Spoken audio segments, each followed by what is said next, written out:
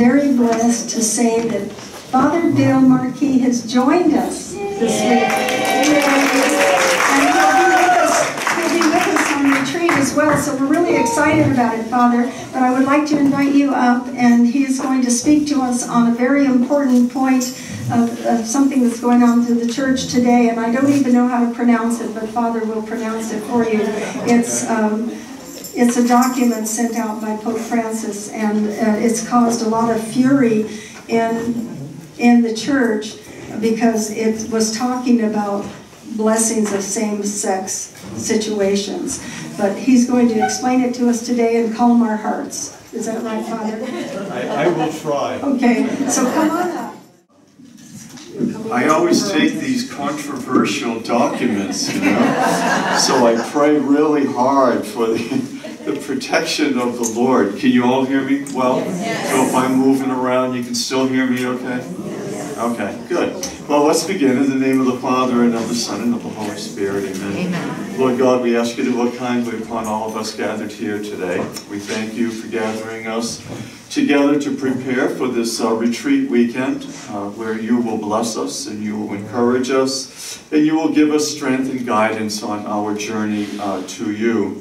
I ask you to bless all of us here, bless our families and our friends, bless those who are sick and ill.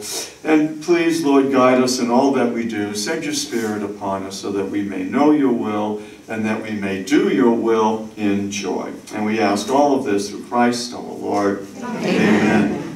Now that's a blessing. And I give that blessing to my students before every class, whether they want it or not. And, you know, I never hear any of them say, no, stop, stop. They love the blessing because they know that the blessings of God gives power.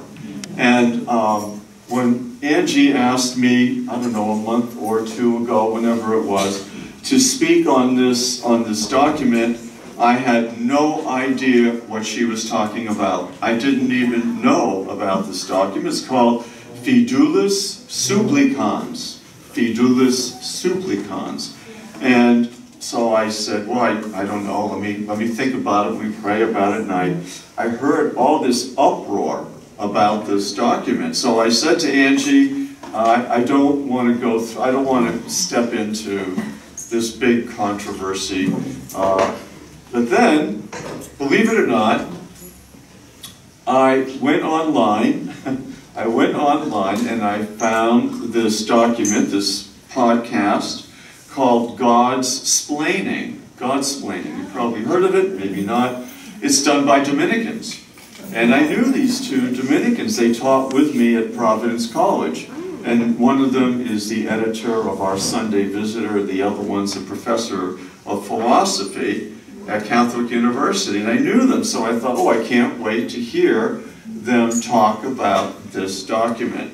And so when I listened to them, I thought, oh, typical Dominican. I just love the way they explained it. They did such a nice job. So I encourage all of you, if you're interested, you don't have to, but if you're interested, to go and listen to it. It's Godsplaining on Fiducia Supplicans, and you know, I can give you the web page after the talk is over.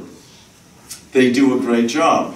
And so then I contacted, well, I didn't contact Angie yet because I was still a little unsure of myself until we got this call from the prior, it's like, you know, the guy in charge of our community at Providence College, that we're going to have a meeting of all the Dominicans on campus, about 35 of us, to discuss this document. And I thought, wow, this is really stirring up a lot of interest. And of course, in the meantime, I spoke with people and they said, you won't believe what they're saying, and the Pope is telling priests to go bless homosexual marriages and all of this stuff.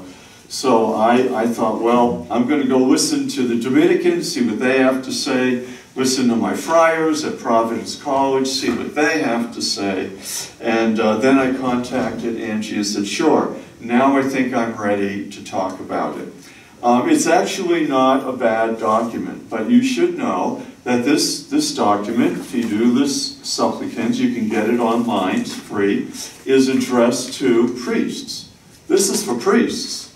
I mean, laity can read it if they like, it's not a secret.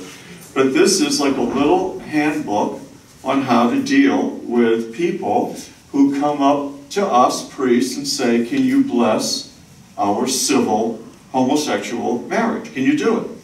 And so this is a guidebook on how to do that. And so it stirred a lot of controversy. So we're going to do it the right way today. If you have any questions, of course, I'll take all of your questions. I'll do my best to answer them, and I will tell you the truth. So you're not going to get any nonsense here.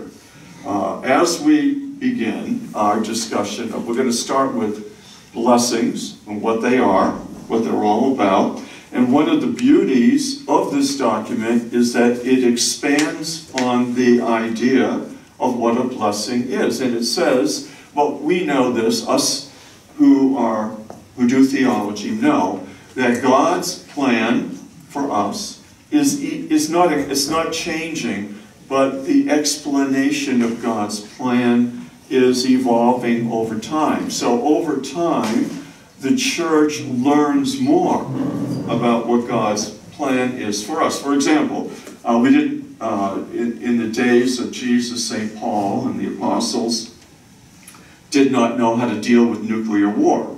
You know, just didn't know. But now we do.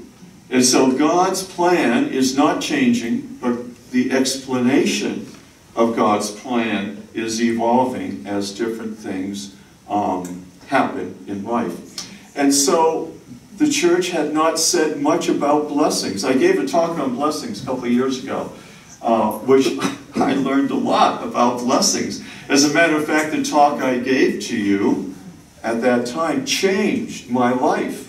It changed my life because in studying the little that there was about blessings, I learned so much more, and I came to appreciate the power of blessings. As a priest, we give blessings all the time, and so we don't tend to take it as seriously as we should. So when Angie asked me to do this, I thank you for doing that, because it changed me.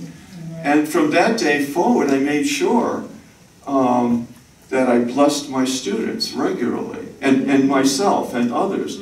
And I took it so much more seriously.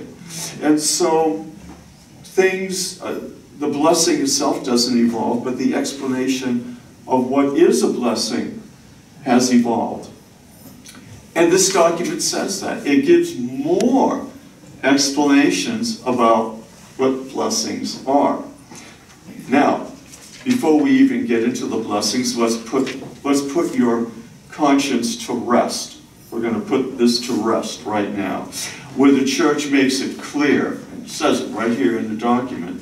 Therefore, rites and prayers that could create confusion about what is a marriage, which is, and it states it, the exclusive, stable, indissoluble union between a biological man and a biological woman, naturally open to the generation of children, and what contradicts this is not admissible.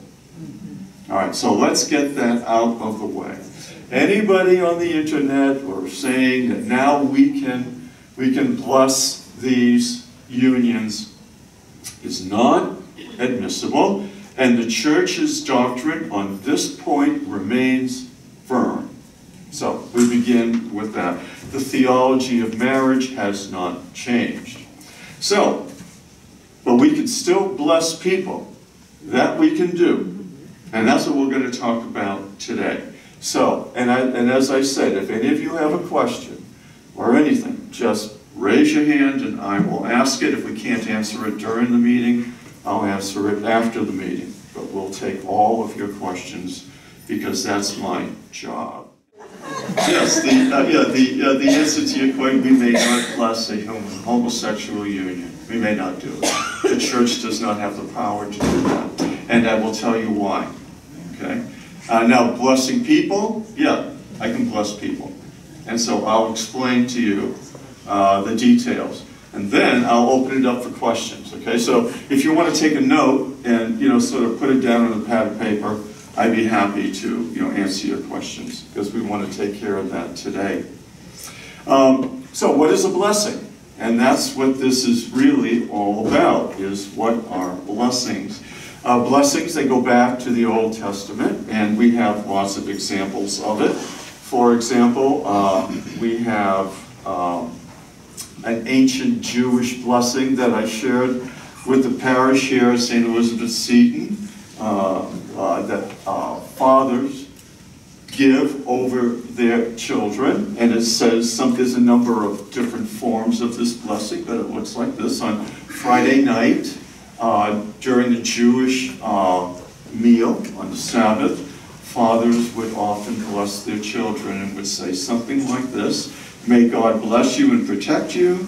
May God show his favor and be gracious to you. And may God show his kindness and grant you peace." So that's one form of the blessing that fathers would pray over their children. And so this is an ancient Jewish blessing. We also know that Jesus would bless the children. Children were brought to Jesus, and he would bless them. And so a blessing, in essence, are words, kind words, good words, spoken over another person or over an object. So it's words, good words, pleasant words, spoken over somebody or over an object. So Jesus blessed, fathers bless, and we bless. Now, in these blessings, these kind words spoken, we can bless God. And we're going to see in tomorrow's reading on the presentation, remember the presentation as the feast for tomorrow, where Mary and Joseph brought Jesus to the temple to offer sacrifices and give him to the Lord. And Simeon took the child and blessed God. As I bless God, I thank you, Lord, that you have given me the opportunity to see the salvation of Israel. And so Simeon blessed God. And so it's a kind word, a good word spoken before God. And so we can bless God, we can bless each other, and we have done this in the past. Now, in a blessing, there's two parts, all right? It's typical Dominican, 2 parts.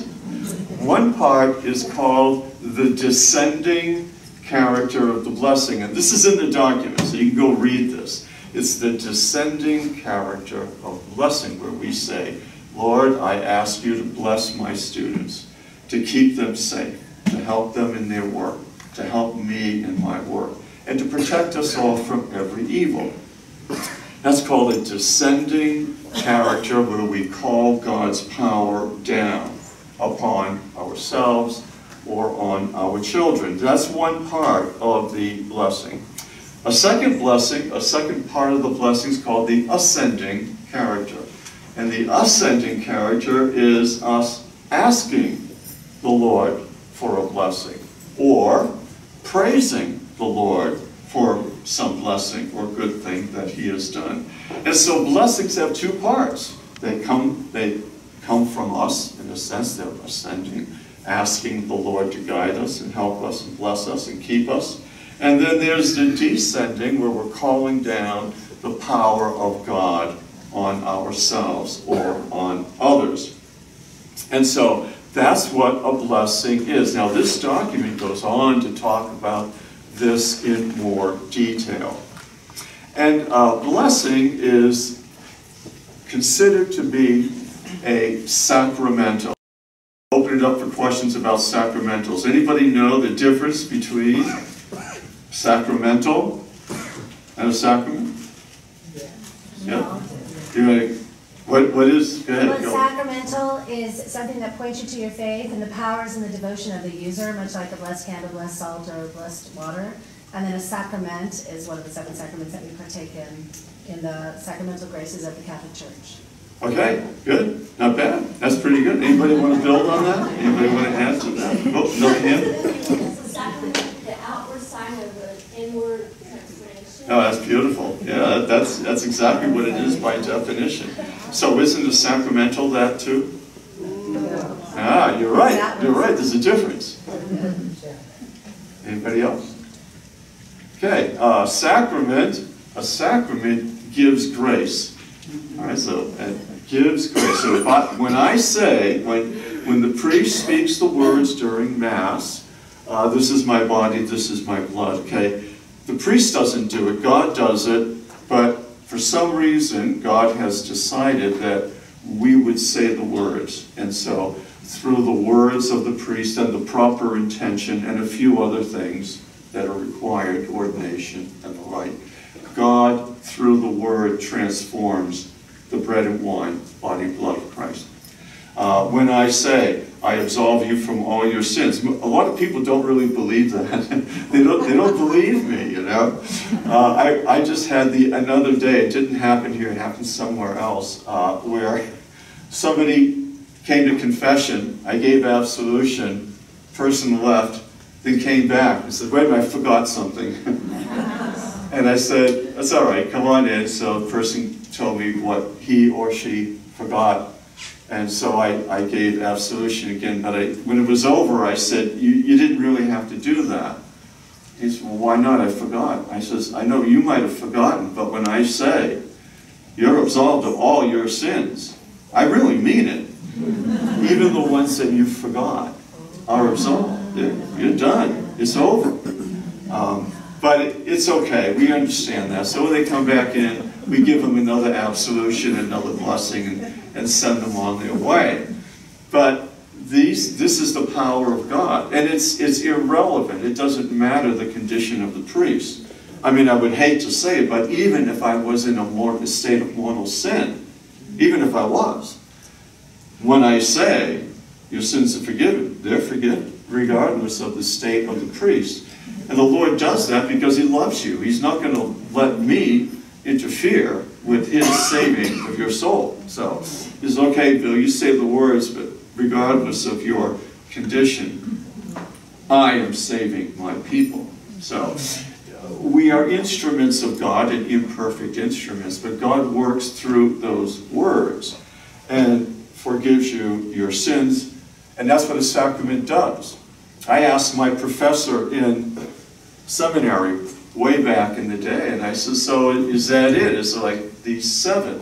And the professor correctly said, no, there are other times that give grace, but we know these for sure. So we know these will definitely give you grace. You may get it, playing golf on a Sunday morning. God may give you grace through that, but it's kind of iffy. But this is not iffy. So these 7 sacraments definitely give grace. A sacramental is different. Not too different, but kind of different. The sacramental prepares us. It prepares the soul, prepares the mind. It prepares the heart to receive God's grace in the sacraments or any place else. A perfect example of that is what Angie and you all did, 10 minutes ago when you sang your songs. Singing the songs is a sacramental. It prepares the soul. It kind of softens the ground to be ready to receive God's grace, either through the talk or through your fellowship, whatever it might be. And that's what a sacramental is, what a sacramental does. And some good examples of sacrament, there's lots of them. Can you give me an example of a sacramental that you do? Less salt. Holy water. Holy water, right? Scapular. Scapular, right, exactly. I'm going to come back to that in a moment, in about 2 minutes. Scapulars, this is a scapula right here. Scapular is an apron, is what it is, and this one's dirty. I don't know where this came from.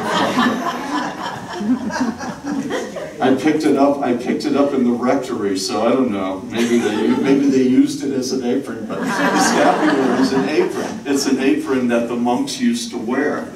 And it became the symbol of a monk, like the hood. The hood that I have here, you know, is just that. It's just, I wore it to go get my stuff because I forgot it in my car. So it's just a hood. But it became a symbol of monastic life because the monks had them, because they were always cold. And so they needed a hood, they needed an apron, and all of that. They all took on religious significance. But we know that this sacramental, which is only an apron, protects me from evil. And so if you get scapulars you can buy, they protect you from evil as well. More on that in a moment. Things that are good sacramentals do a good job of preparing us to receive God's word. A good sacramental would be a good homily. You get a good homily, it kind of gets you ready to receive the Eucharist or God's grace in any other way. Good music during church. A beautiful church. This morning, I was not in church, but I felt like I was in church. You know, I was in my brother's bathroom because him and his wife has a bedroom, and that's where I'm staying. And so I was in the bathroom shaving, and on the counter is, you know, statue of Mary. What she's doing in his bathroom, I don't know. Statue of Mary with rosaries, and then there's little other statues, and then on the mirror there's a picture of Jesus stuck there, you know, with tape. I thought, man, you know, it's like going to church in here.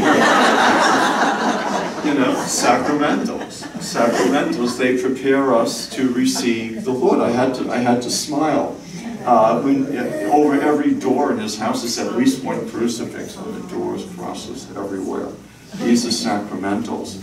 So a beautiful church, a home filled with crucifixes and rosaries and statues, they prepare us to receive the blessings from the Lord. And this document talks about that. Matter of fact, let me see, it says in the evolving sacramentals, I had noticed it before I came in here, and of course I cannot see it right now. But one of the things this one says is that sacramentals give power.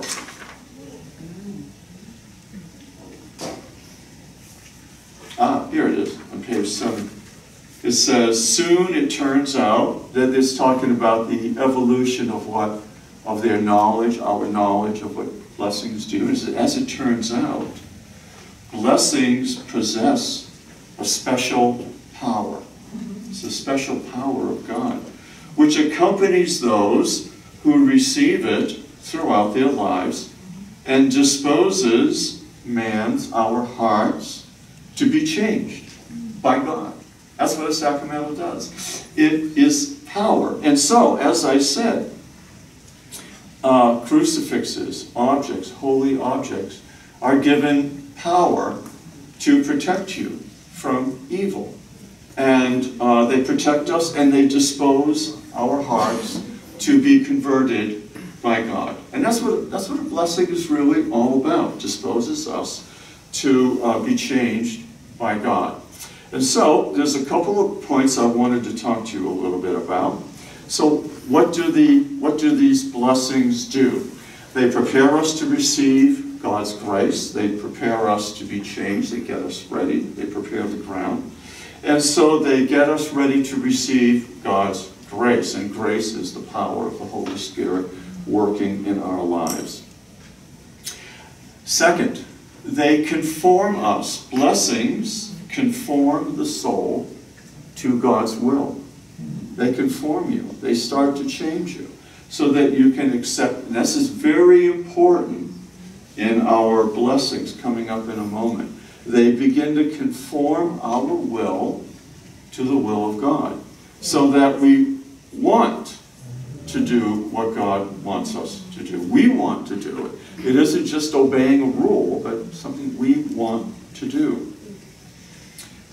Third, it restrains the power of evil in our lives. So a blessing, and we bless ourselves, we are restraining the power of evil that can affect us. I think I shared this with you before, maybe in church or Mass. I was having dinner with my friend and his wife. They're Russian and Greek Orthodox. They're both Orthodox, so they could marry, but the Greeks don't like it too much when they marry Roman Catholics, but we're still friends. But since they were both Orthodox, Greek and Russian, they got married and they just had a baby. And I noticed, I was having dinner, and so just before the mother fed the little girl, you know, she took her 2 fingers. That's how the Greeks do it. You know, we do this. They're more like this, you know, they're blessed that way. And she blessed the little girl and then gave her some food. I said, what was that? Well, back in the day, when she was an atheist, her parents are atheists, they still are atheists. She grew up as an atheist in Russia. My friend is from California here, San Jose, and he is Greek Orthodox, and he was never an atheist, but she was. And her parents were atheists, but get this, her grandmother, who had the faith before communism stepped in, took care of the little girl, because the mother and the father were both professors. One was in chemistry, the other one was in physics or something. And so they were gone, working. So the grandmother took care of the little girl. And the grandmother, you know, would bless her. Give her a little blessing. And we'd tell her about Jesus. Which she forgot all that stuff. She forgot all that stuff till later in life. These are sacramentals. No sacraments, but sacramentals. Later in life, when she was in her 20s, or 20s, I guess, she had a conversion experience. I've asked her about it. It's kind of vague. You know, people don't like to talk about their spiritual lives very much. And she says, yeah, I started to wonder about God. And so she came to a deep, deep, deep conversion of the Lord. And then she started going to the Russian Orthodox Church, which got opened recently. It's been reopened. She started going, and her whole life was changed. And so she found this man who was a Greek Orthodox, and they shared the same faith. They got married. And so remember that. Those of you who are grandmothers, don't lose hope. Don't lose hope. We don't know how these things are going to go. And so she did the same thing to her daughter.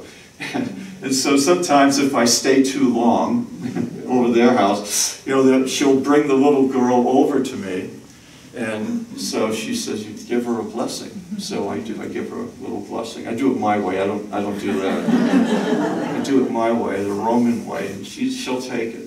So blessings, they have power, and they protect us, and they restrain the power of evil. And this young mother knew that, so she blesses her child to protect her.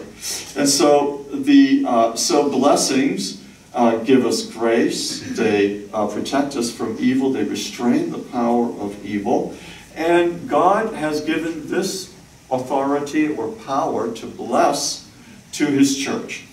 And we're all included in that, in our own way, according to our state. And so this mother, you know, does the little blessing, and so will you. You, and I encourage you to bless everybody. As St. Paul said, bless and do not curse. So bless and be free with them. Bless, bless, bless everywhere you go. Bless your children. If they throw a fit, do it quietly. You know, don't start a fight. Don't make a blessing, you know, an issue of contention and fighting. Just do it quietly. The Lord hears, you know. The Lord hears your blessing. So bless and do not curse. And God has granted you and me the power to bless. One final thing before I go on to the actual document itself is the image of Jesus at the Ascension. You know, in Luke's Gospel, I think it's chapter 24 at the very end, when Jesus is speaking to his apostles and disciples, whoever was there, and he ascends into heaven. And the image is Jesus is ascending, and as he's ascending in the Gospel, he's blessing the people. And so remember that. As the Lord is in heaven, he is blessing all his people, all of them, whatever their state in life. Thank God for that. Because St. Paul and others teach us that while we were still sinners, God loved us and blessed us You know, sometimes the blessing, and this is in the document as well, and strong, strong Dominican teaching. I was glad to see it. That blessings are received according to the mode of the recipient, which means that I receive grace only insofar as I am open to it. So if I'm open to it, and that's why I say the greatest prayer you can say for yourselves is, Lord, open my heart so that I can receive all the blessings that you have to give. And that's what we want to do. We want to open our hearts so that we can receive all of God's blessings. Because we're the ones stopping it. We're the ones who can only receive the grace according to our own condition in life. So, that's the first part of what blessings are and what blessings are for.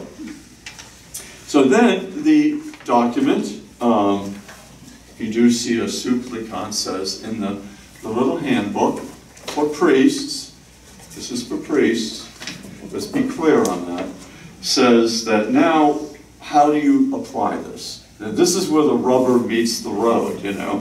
How are you going to apply this in your day-to-day life? And so this is where it gets contentious, and this is where all the fighting is on social media and everywhere else. And so the document says beautifully, the document, or the document asks us priests to show what it calls pastoral sensibility. Pastoral sensibility. Pastoral prudence. Pastoral sensitivity. So this is how it begins. Now, that means you priests don't go out there and be mean and nasty and all of that. Just be nice. Be on your best behavior. Show some pastoral prudence and sensitivity. And now there are going to be people in what's called irregular situations. And so this is answered in another church document that I don't think I brought with me, but you can find it, it's out there. And the church document says this: there are three basic, what you would call, what is it called? Irregularities that it's concerned about. The first irregularity is divorced and married. Now, divorce, you can get divorced. We don't like it, we'd like it to stay together, but sometimes it just doesn't work. No, divorce is fine, it's the remarriage part. So Catholics who are divorced and remarried, that's the first irregular situation. And so there's lots of those, right? My sister was one of those. So I'm sure you might have kids or relatives who are in these irregular situations. The second one surprised me and did not surprise me. The second one was Catholics living in polygamous marriages. And yeah, I know, that's what I said. Really? I've been doing a little research on that. I come to find out that it's getting to be the rage. Yeah, 20% of Americans agree with this. 20%. I mean, I wonder how they'd feel if their spouse was living in a polygamous relationship. And so in Africa, sub-Saharan Africa, I knew that because I've gone out to Kenya a number of times, and a lot of, there were people, I think it's 10% of Christians in sub-Saharan Africa living in polygamous marriages. And, in Kenya just made it legal. In 2015, they made it legal to have a polygamous relationship. So the church, I mean, we don't see much of it, although it's, as I said, it's getting popular. I don't know why. I have no idea where that is coming from. It just seems to me that one's enough. One is about all I think I could handle, and even that. But can you imagine having that? So that was the second irregular situation. You didn't hear much about that, did you? No, it's a big surprise to me too. The third one was, of course, the homosexual, living in a homosexual union. And so those are three irregular situations. And so how are we to deal with that as priests? Now we're to show pastoral sensitivity and pastoral sensitivity. And so I only have a very short part. See, I've been turning pages and pages and pages, but this is a part that is for us. It's very, very short. As I said a moment ago, we may not bless a union. So if there were two people standing in front of me saying, Father, we are living in a homosexual relationship, and we would like your blessing, okay? But what do I do? So that's a good question. That's a tough one. Because you want to be kind to them, and you don't want to be mean to them. You don't have to be nasty, but you have to say the truth. So the truth is what I said earlier. I may not bless your union. I may not bless your union. I'm sorry. And if you think that I am kidding, my niece, I won't say which one, came to me, said, Uncle Bill, I want you to marry me and so-and-so on the beach. And I said, so-and-so, I love you, and you are my niece, and I will see what I can do. So I went to a number of bishops in person. I was serving on one bishop's economic council. I was chair of his economic council for his whole diocese. I said, hi, Bishop, I have a question for you. And I thought, sure, I would get it because of my position. So I said, my niece is this wonderful person. I think she's free of all sin and all of this. She would like me to marry her on the beach. And the bishop said, I'm glad that you love your niece, that's a good thing. But he said, there's not one bishop in this country who will give you permission to do that. And he said, there's nothing personal, Bill, nothing at all. I love what you do and continue to work for me, but I cannot do that. I do not have the power to give them permission. So I went to another bishop. I'm a good Catholic, you know. I went to another bishop. And I got the same response. They said, no, we can't do it. So I went to my niece and I said, I love you. I really, really do. And man, I would do this in a second. But they will defrock me. They will take away my priesthood. Or it won't take away the priesthood, it will take away my permission to serve. Like I could not give this talk without getting permission from the bishop's office first. Or serve on that retreat, or anything else. I cannot do one thing without the bishop's permission. Explicit in writing. And I have it. I've got it in my car. It's right there. Never leave home without the bishop's permission in writing. But I do have it. Carry it with me. And she said, Uncle Bill, I don't want to get you in trouble. So we'll just have Mass in a nice church overlooking the ocean. Is that okay? And I said, yeah, it's fine with me. So I would do it. I really would. You know, you got to do what's right. If you're not going to do what's right, take off the habit and leave, you know. Call it a day. That's it. Do what you got to do. And so I would not bless the union. However, I shared this with you already at the last meeting. You know, when I was at Our Lady of Guadalupe, I came out of the church, and I told you this story, right? Yes. Somebody, you know, tapped me on the shoulder, tap, tap, tap, and you know, he gives me this stuff. He can't speak English. I don't speak Spanish, so I thought he was trying to sell me something, whatever it was. And I said, no, no, no, no, and then turned around to walk away, and he tapped me again. And so I got it. I thought, okay, he wants a blessing. I blessed him. And then I turned around, walked away, and then right away, another tap on the shoulder. So all these people lined up.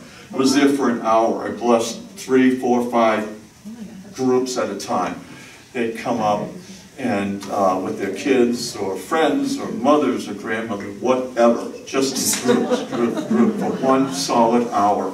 I don't know how many, 1,000, 2,000, it went way, way, way back. And then the group I was with took off. They just left, you know. They continued the tour without me, so I missed all these talks. I did not ask them, are you in a polygamous union? What's the state of your soul? You know? No. I said, come on in. And I blessed them. And we have permission to do that. And this is called spontaneous blessings. And in the document, it even talks about being on a pilgrimage. Somebody might come up to you and ask for a blessing, give it. But this is a personal blessing. It is not a rite of marriage. The rite of marriage is written up that we have to follow, and it has a special nuptial blessing. I may not give that nuptial blessing, except in the proper situation. I cannot give couples living in homosexual union. Can't give that nuptial blessing.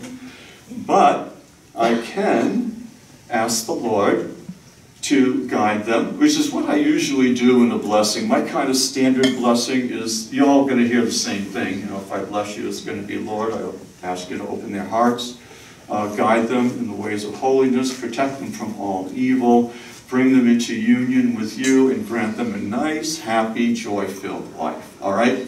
You can say that for anybody, whether they're in a good place or not so good place, regular or irregular. That's what the church means. And that you can say for anybody. And so, somebody stops me on the street, somebody stops me after Mass, I can give that blessing, but I may not give them the nuptial blessing. Second, the document's very careful. It says you may, Bill, you may not even insinuate that the blessing you're giving is a blessing of this union. You know, you can bless the people, but you cannot imply that this is a special blessing of this union. You can't even do that. So I even have to be careful like what I wear. I can't put a stole on or anything like that, unless I already have one. Another example of this is, and I'll end with this, and then I'll take your questions, is during Mass. You know, the priest almost always tells people, come on up for communion if you're in the, you know, in the right state of grace. But if you're not, come on up, cross your arms, and the priest will give you a blessing. And so we do that. We're told to do that, and that's perfectly acceptable. And once again, I don't ask them, why are your arms crossed? I don't do that. And I shouldn't do that. That would be extremely inappropriate behavior. My mother would really slap me if I did that. She would say, Bill, don't ask. It's none of your business between them and God. So they cross their arms. Who knows? Who knows what their condition is? Yeah. Give them a blessing. May God fill you with His life and His goodness and His joy, and maybe bring you into complete union with Him, help you turn away from all sin. Whatever is going on in your life, may God restore you to holiness and goodness so that you will be able to live in His happiness and joy forever. That's what the blessing is all about. And I guess you would call that maybe an ascending blessing. Right? I don't know. Are there any questions? Now, I will take your... Oh, here they go. Now, you've got to speak up. You really do. Go ahead. Okay, my question is that right after this document came out, there was a picture of a priest back east with the stole on, the rainbow stole, blessing a couple that were holding hands, and it looked in the church. Yeah. So to me, that was like, what is going on? Yep. And then we had Father Bill Martin, who was saying, hallelujah, we're finally going to bless them. James Martin. I'm sorry. And so my question is that there's such ambiguity, and the press is picking this up, and so it appears that these priests are not being told, this is not the way to do it. It is to be done the way you said. I totally agree with that. But they're doing it the other way, and no one is saying... You know, it's really beautiful that you asked that question. I mean it sincerely, because this came up in God's Splaining in that little video on YouTube, where the priests, who are really good guys, the younger guys, but very, very good guys. I like young priests because, you know, they're not spoiled yet. You know? They're still very, very good in their priesthood. And they were saying, so, are there going to be abuses? And they both agreed. They said, yeah, there are going to be abuses. God knows there's going to be abuses. What can I tell you? I'm not doing it. I'll tell you that. I don't think Father, I don't want to speak for Father Michael, but I'll bet you Father Michael wouldn't do it.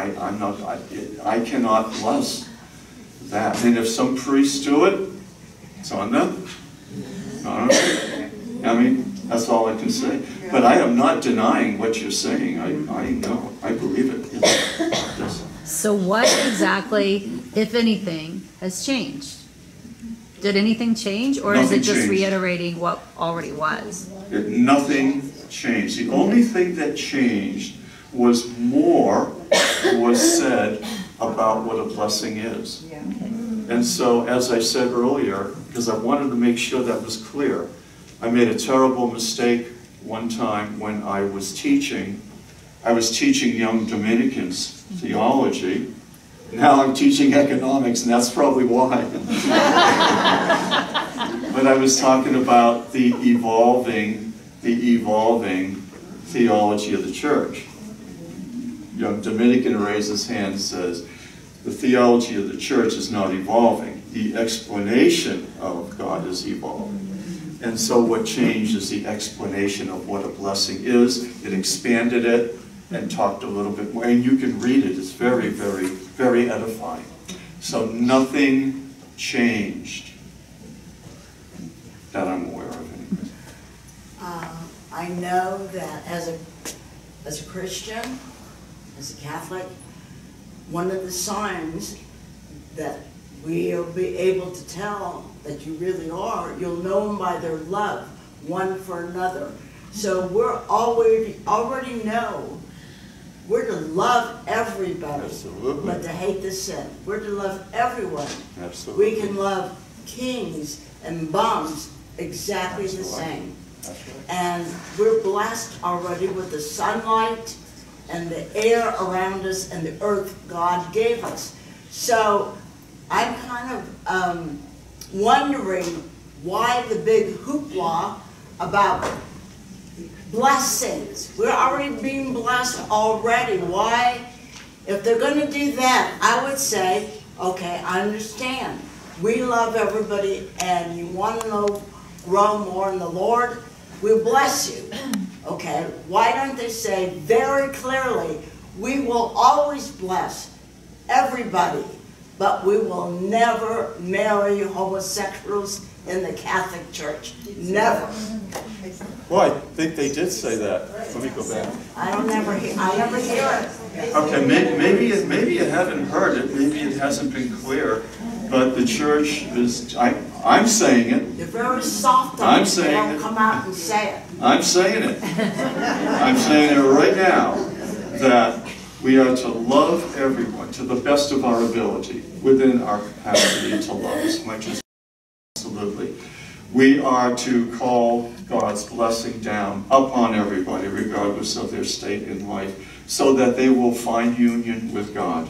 But we cannot bless a union that is not in accordance with God's will. And the church has said this. We do not have that power.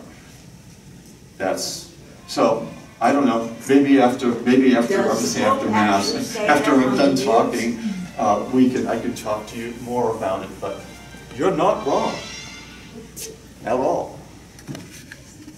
Okay, we can talk I'm more. just saying, does the Pope actually say that to the news so they will pick it up? No. Who knows? Who knows what he's actually said to the news? That I don't know. scary. Yes, go ahead. Why did this come out, and why is this a point of attention now, if it's always been?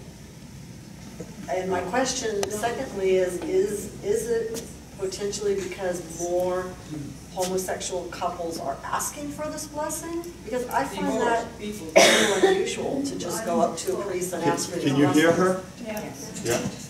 Great question. I should have put this in my talk. I was supposed to put this in my talk and I forgot. All right.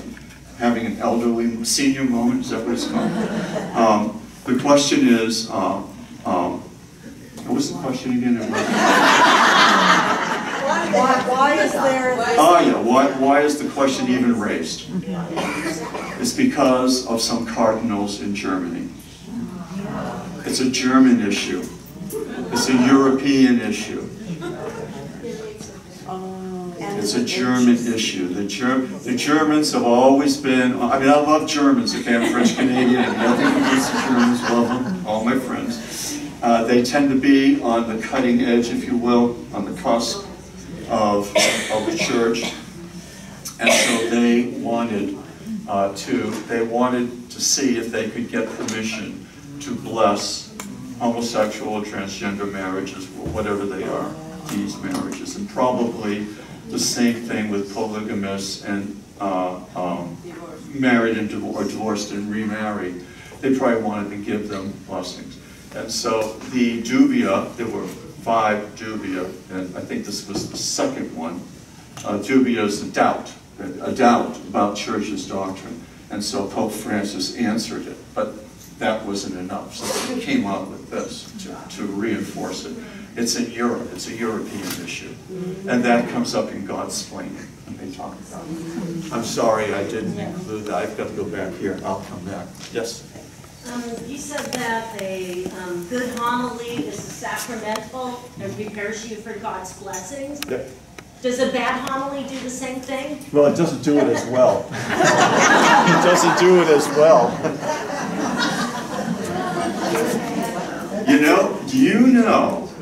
Do you know, Vatican II, in the evolving explanation, not theology, but the evolving explanation of the primary duty of the priest was, according to Vatican II, the primary duty of the priest was to preach.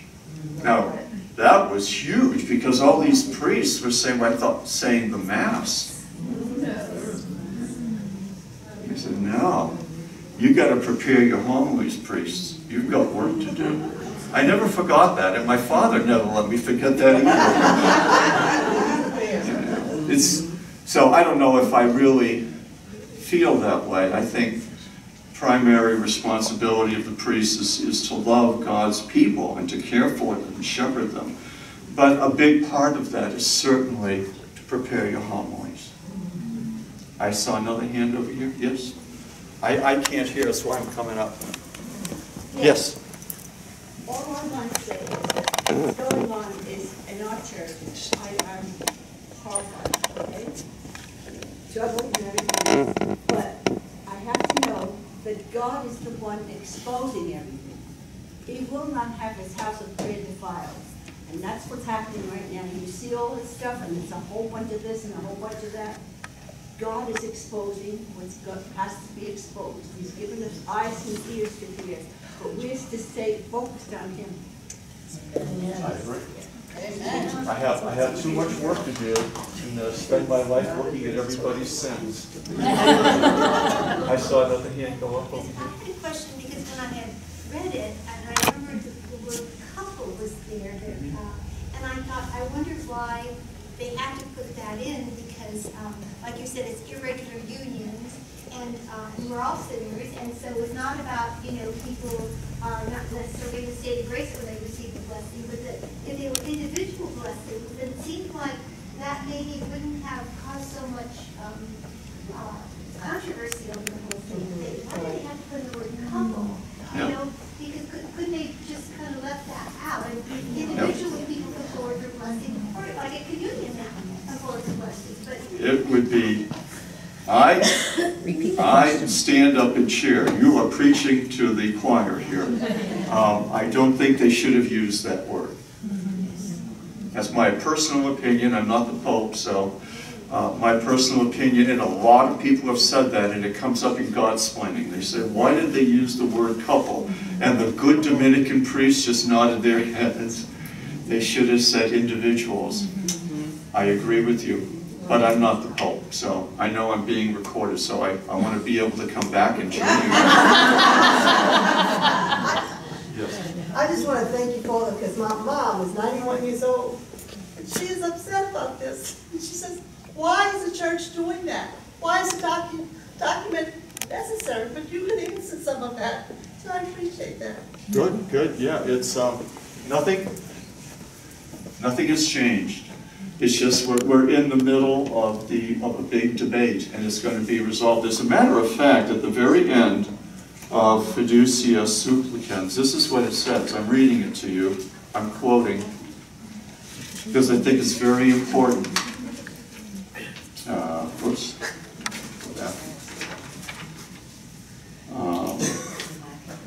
Okay. Number 41, it says, what has been said in this declaration, okay? Every word.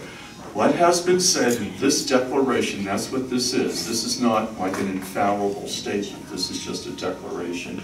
Regarding the blessings of same-sex couples is sufficient to guide the prudent and fatherly discernment of priests, ordained ministers. It includes deacons, so priests and deacons. This declaration, what has been said here, the same is sufficient to guide the prudent and fatherly discernment. So there is priestly discernment going on here. I mean, when somebody comes up to me, I got to discern. And it's not, it would be nice if we had exactly everything. It's not that way. I've got to make a choice. And in my mind, I have. Now we'll see what happens in the future, but guide the prudent and fatherly discernment of ordained ministers. Thus, this is the point, beyond the guidance provided here, no further responses should be expected. In other words, this is it. This is the end. So, get on with life. No more. So I'm thinking, thank God. Thank God. And so nothing has changed. Tell your mother, you know, the priests are discerning. And we have examples already. And there will be more of them. You won't see it here. And I don't think you're going to see Dominicans. If you do, you let me know who they are. Okay. Just want to make sure everybody gets in. Okay, go ahead. So the blessing will go to a couple or single? Single person. There could be two of them. You can have two of them. But the blessing is for each individual. And I want to say that you said the preaching is very important, and that priests are not afraid to read chapter 1 of Romans and explain why that's rebellion. What's rebellious? In chapter 1 of Romans, where they speak about homosexuality. Very clear. They can preach that and not have to skip over that chapter. Okay. That first chapter. Yeah. You got to do it carefully, but yeah, absolutely. Yeah. And that's where the preaching should start. Yeah. Yeah. Go ahead. Can you give us an example of a blessing that you would do to two homosexuals standing in front of you? I was thinking about that driving out here, and it started to rain. I thought, oh, I would stop thinking about it. It's never happened to me in all of my years. And that's what the priest said in Godsplaining. They couldn't imagine a homosexual couple or a transgender couple, whatever, coming up to either one of them and asking them to give them a blessing. I mean, it could happen. So let's take a possibility that it does. I would have to tell them, well, let's go to another room and let's talk. I would explain to them that, you know, I cannot bless your union. And I would tell them, I have nothing to fear here. I said, I cannot bless this union, but I can bless each one of you, and I can ask the Lord to guide you and to help you. And then I don't know if I would take them together. Taking together can lead. You know, right, because you're nodding. You know, you're right. Yeah. You put them together. There's a picture and they're holding hands and he's got his stole right, you know, and they got their rings on. Yes, and right. you can put your hand on their rings. I just don't think it's a good way to go. But I think it would be better to say, I can pray for each one of you, and I will pray that God fills you with everything, every single grace, and that you find your way to Him, and you grow in holiness, and you do it in a nice way, and then you do it with the other person. And so they're not stupid. They know that you're doing the best you can. And that's what my niece said to me. Uncle Bill, I don't want you to get in trouble. We just want to get married on the beach. And I said, so do I. I would love you to get married on the beach. I just can't do it. And they said, fine, cool, we'll do it somewhere else. So they see that you're trying. It's when you say, get out, or you're living in sin and you're mean to them and all that. That's when you can really lose them. It's not Christ. Yeah. It's not Christ. Yeah. It's not being Christ-like. Yeah. The woman in adultery, right? Yeah. We're all sinners. So we can't give permission, but we can do. I think are we about done now? Yes. I'll take all of your questions, and we can always talk afterwards. Go ahead. You said something about the irregularity of divorce and remarriage. Without an annulment, yeah. Yeah, that would be one of the categories. So in other words, if I'm a Catholic, I married a young woman, and we get divorced. No problem yet, although we'd like to stay married. And then I get married again without an annulment. Then I'm in an irregular situation. You get married again in the church, or you get married again civilly, You or cannot get whatever, married anyway? again in the church. All you can do is what we call in theology attempt marriage. So if I were to say, let's go, you and I, take off the habit, we go get married, it's an attempted marriage, it's not a real marriage. I'll see you later. What if you were not married in the Catholic Church the first marriage? Well then, those are the details that get put into an annulment case. So if you're not married, in other words, if you married, let's say you're a Catholic, and you married a man, let's say who is a Catholic or not, either one, and you did it outside the Catholic Church without getting the okay from a priest, we don't recognize that. But that has to be discussed with a priest in an office, you go through all the details. And then, now, if you did something like that, that can be fixed pretty easily. You come in, you say, okay, renew your vows, we'll do a quick annulment, and you're good to go, get it blessed. That's not so bad. Oh, okay. Okay, but that's, all right, is that anything else? Is that good? All right. So let's have a little blessing. May Almighty God bless you and keep you. May He fill you all with His Holy Spirit. May He bring you into holiness of life so that you may enjoy the happiness and joy that He has to give. May Almighty God bless each and every one of you, the Father, the Son, and the Holy Spirit. Amen. Amen. Let us go in peace.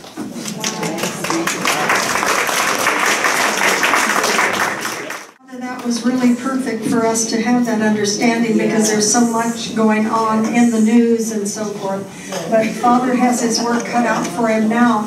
We're going to take him outside. Hopefully the rain will stop just a little bit for us.